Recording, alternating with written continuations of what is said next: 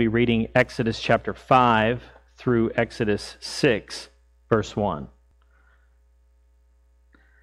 I know it's a whole chapter, but it's not real long. Exodus chapter 5, page 93 in your pew Bible.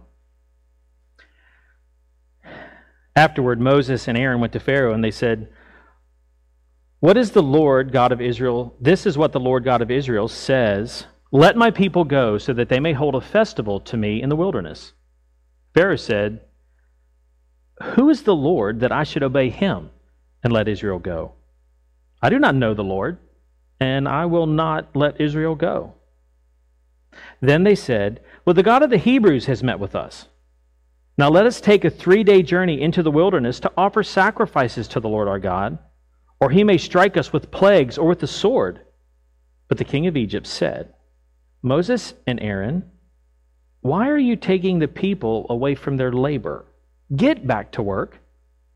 Then Pharaoh said, "Look, the people and the lands are now of the land are now numerous, and you're stopping them from working." Well, that same day, Pharaoh gave this order to the slave drivers and overseers in charge of the people: "You are no longer to supply the people with straw for making bricks. Let them go out and gather their own straw, but require them to make the same number of bricks as before. Don't reduce the quota. They are lazy, and that's why they're crying out, 'Let us go sacrifice to our God.' We'll make the work harder for them, so they'll keep working and pay no attention to these lies." Then the slave driver and the overseers went out and said to the people, "This is what Pharaoh says: I will give you no more straw. You can get it on your own, wherever you can find it. But your work will not be reduced at all." So the people scattered all over Egypt to gather stubble to use for straw. The slave drivers kept pressing them, saying, "Complete the work that's required of you for each day, just as when you had the straw." And Pharaoh's slave drivers beat the Israelite overseers that they had appointed them, and they were demanding, "Why haven't you met your quota of bricks today, or yesterday, or as before?" When the Israelite overseers went and appealed to Pharaoh, "Why have you treated your servants this way? Your servants are given no straw, yet we are told, 'Make bricks.' Your servants are being beaten, but the fault is with your own people." And Pharaoh said, "You're lazy. That's what it is. You are lazy. That is why you keep saying, 'Let us go sacrifice to the Lord.' Now go get to work. You will not be given any straw, and you must produce your full quota of bricks." Well, the Israelite overseers realized that they were in trouble when they were told that you are not to reduce the number of bricks.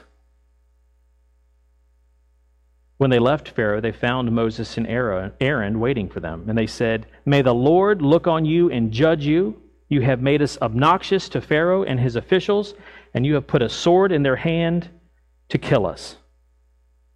Moses returned to the Lord and said, Why, Lord? Why have you brought this trouble on these people? Is this why you sent me? Ever since I went to Pharaoh to speak in your name, he has brought trouble on these people, and you have not rescued them at all." Then the Lord said to Moses, "Now you will see what I will do to Pharaoh. Because of my mighty hand, he will let them go. Because of my mighty hand, he will drive them out of his country." This is the word of God for the people of God. Thank you. You may be seated.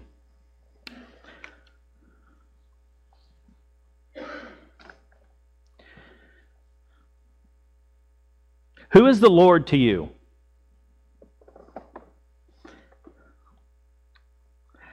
I actually love this passage.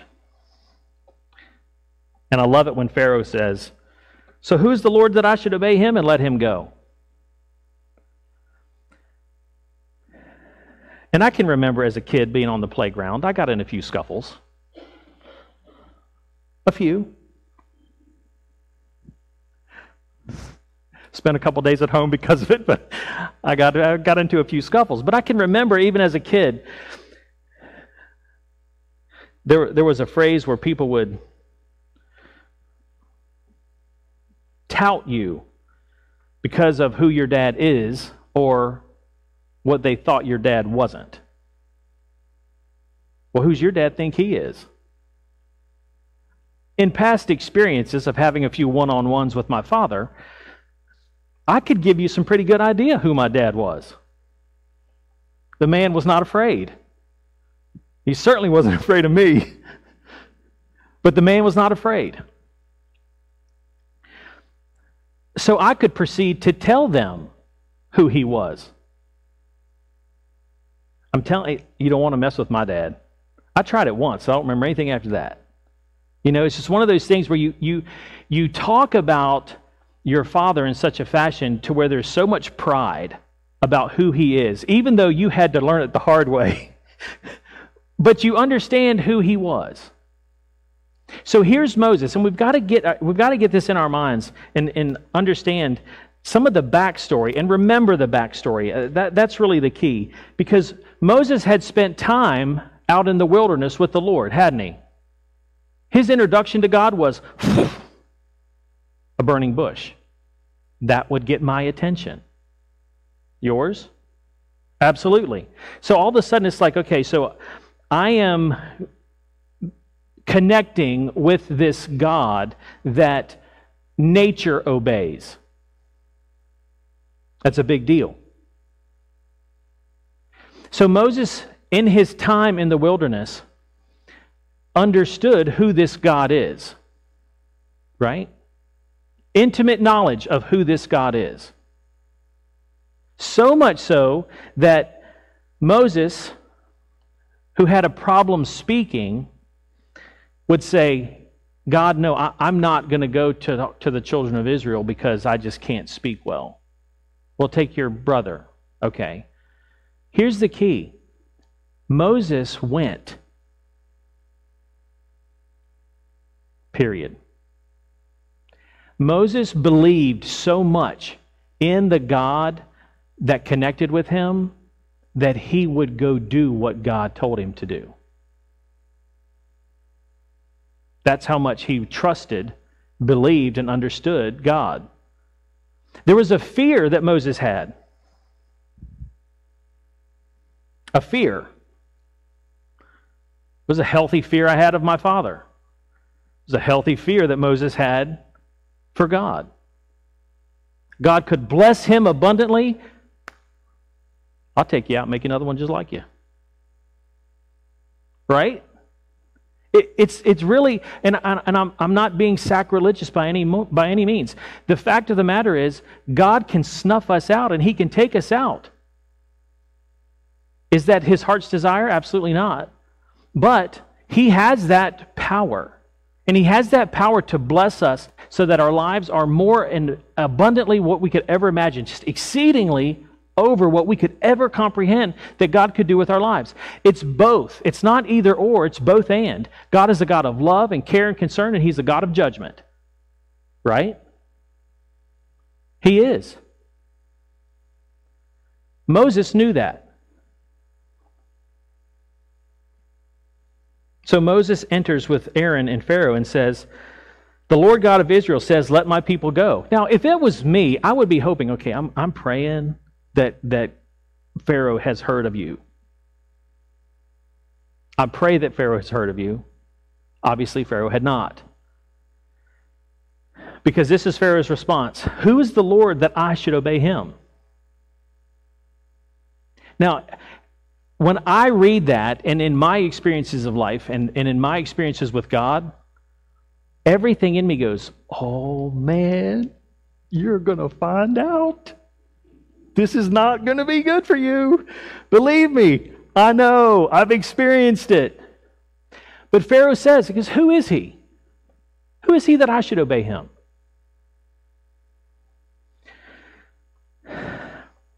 You can tell that Pharaoh, through this passage, that Pharaoh really doesn't get it. Because not only does he question who God is, but he goes, you know what? I'm going to make it harder on his kids. I'm going to make it harder. Not bringing you any more straw. You're going to have to continue to make as many bricks as you had before. You got to keep your quota. The whole while, Moses and Aaron are waiting for Pharaoh's response to, okay, he's not going to let him go, and he's doing this, And then word comes back, he's doing this, and it just keeps adding up.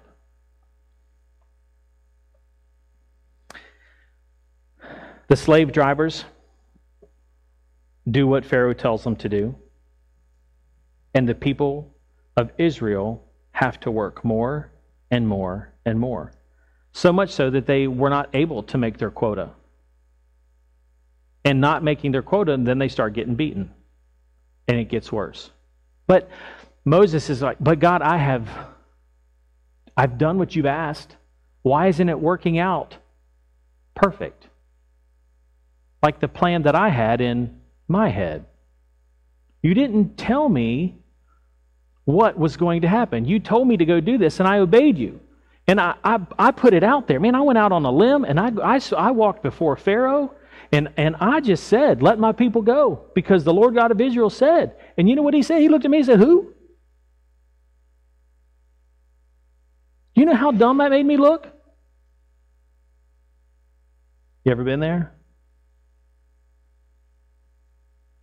And God's like, nothing. So then the people of Israel decide to go to Pharaoh. Why have you treated us this way?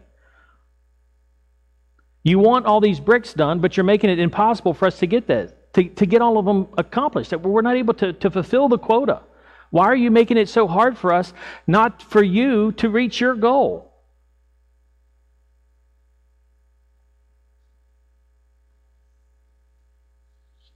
Go make bricks.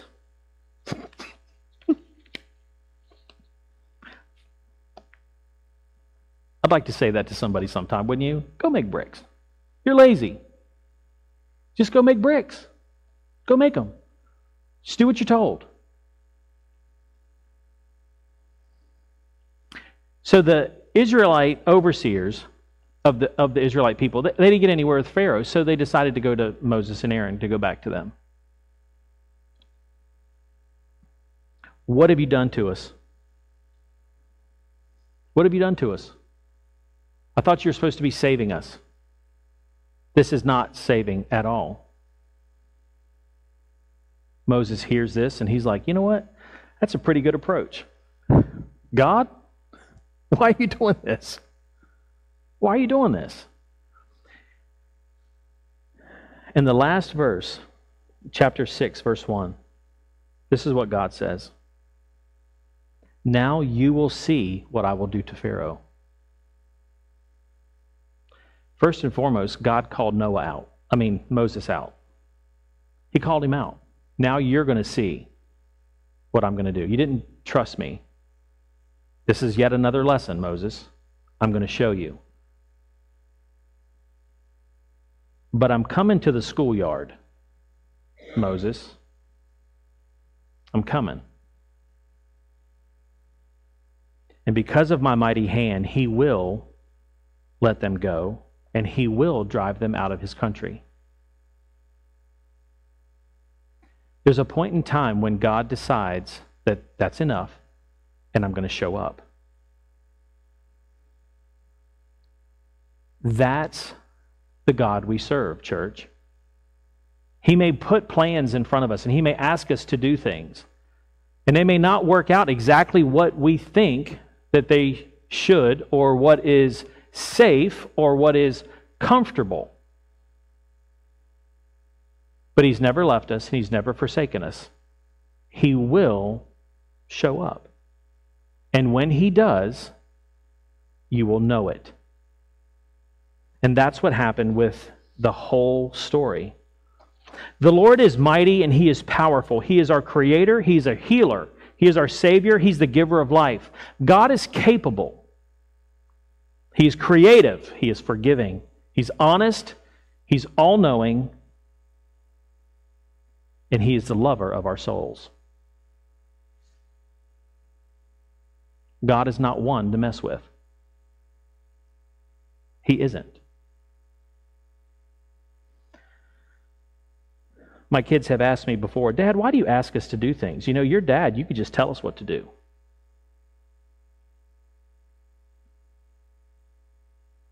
I ask because I'm trying to be nice. right? I ask because I'm being nice. I ask, but subliminally, there is not an option not to do what I've just asked you to do. Right? It's true. Yeah, could you take the trash out? No. What? Did you hear what I just said to you? You're not up off that couch. I don't hear feet on the floor. But you asked me. No, I didn't. We've all been there. And it's one of those things to go, you know what?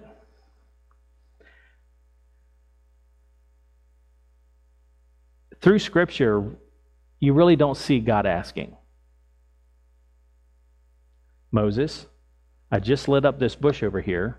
I want you to give your life to me, and I want you to go tell Pharaoh to let my people go. No question in Moses' mind that he was asking. He was not asking.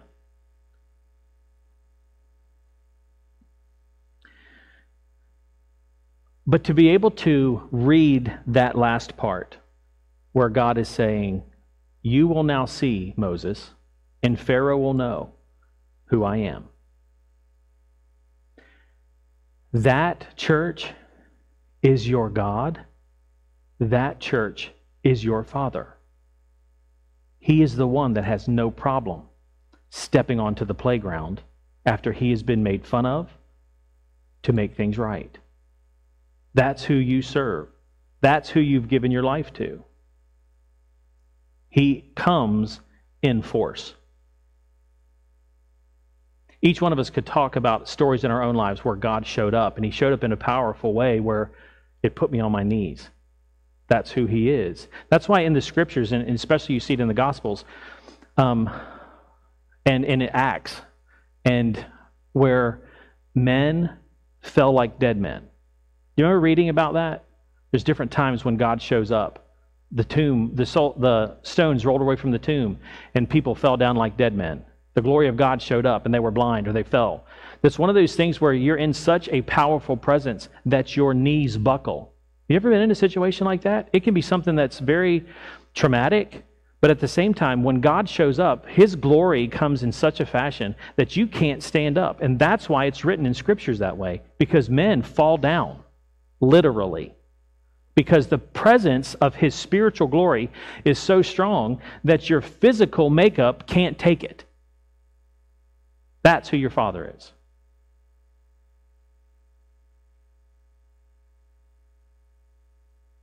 That's happened before when my physical father walked in the room after a few things. Ian? Oh no. And your knees go weak and you're like, oh man, here it comes. Fully deserved it, but here it comes. But that authority that we have at points experienced in our lives on this earth is an example of the spiritual authority that comes into our lives when God says, I'm calling on you to XYZ, to be this, to get rid of this in your life, to step out and say this to someone. We need to have a healthy understanding that at points God doesn't ask.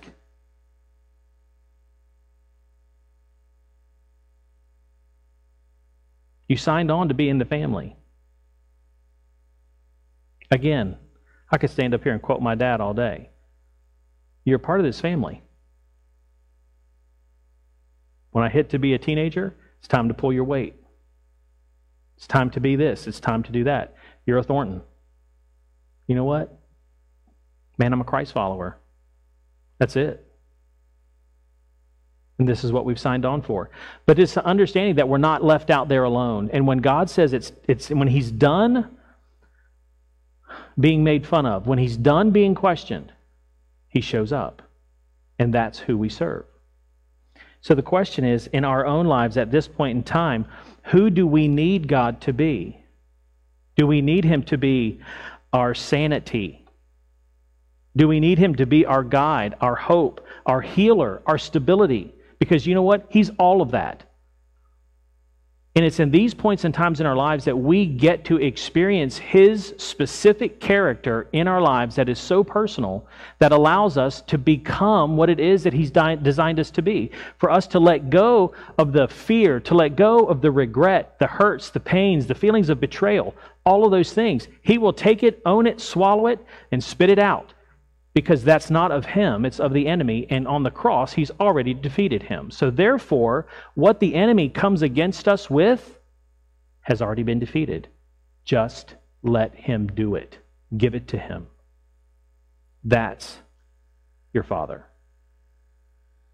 That's your Father. Powerful, almighty, ever-loving, but a judge. But He loves us greatly. And the things that we can't handle and the things that break us down are His to handle. They're His. They're not ours. They're His. So give it to Him. Let it go. Let Him be that powerful force that's going to show up on the playground to defend you. That's going to prove to your Pharaoh, this is who I am, and you will never forget this day. He will step in with power and might. Let Him. Father, Lord God, I thank You for this day that You've given us and how You've blessed us. Father, I thank You for these pictures that You give us of who You are, Your strength, Your power, Your might. But Father, Your loving kindness towards us. Father, You're a defender of Your children. When you are questioned, You will show up. Father, You're the lover of our souls. God, I ask You for Your blessing.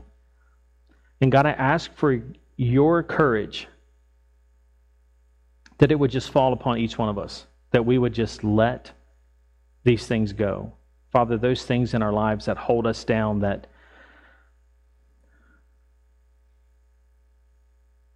make life more difficult than it needs to be. Father, these things we can just release to You. We can give to You, and we can let You have and take control of it. Father, thank You. Thank You for being what we need. And thank You for meeting us where we are. We ask these things in Jesus' name. Amen.